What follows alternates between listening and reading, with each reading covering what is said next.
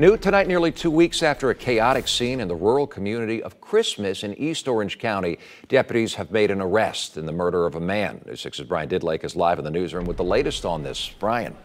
Eric, although an arrest has been made, this investigation is still ongoing. But I want to go ahead and pull up the man who Orange County deputies say is linked to the death of another man in Christmas. 22-year-old Sean Robinson arrested Friday for the death of Willie Slater Jr. We are still gathering details from the Orange County Sheriff's Office on how Robinson is linked to Slater's death. This all happening earlier this month in Christmas off of St. Nicholas Avenue.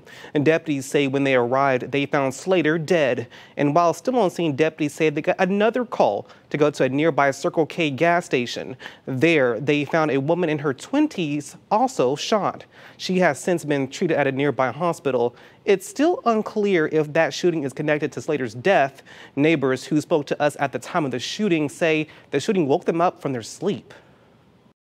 This was aggravated, okay? The first 5 shots, I'm telling you, and then a space, and then and I'm like, wow, you know, and I listened to it like 20 times, you know, and it's just really bad. It's terrible, but at the same time, I mean, living in Central Florida in Orlando, you're kind of used to it.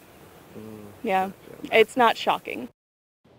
And now, besides the first-degree murder charge, Robinson is also facing another charge of attempted first-degree murder. As a reminder, this case is still in active investigation. If you have any information, you're encouraged to call deputies. But for now, we're live in the newsroom. Brian Didlake getting results. News 6. All right, Brian, thank you.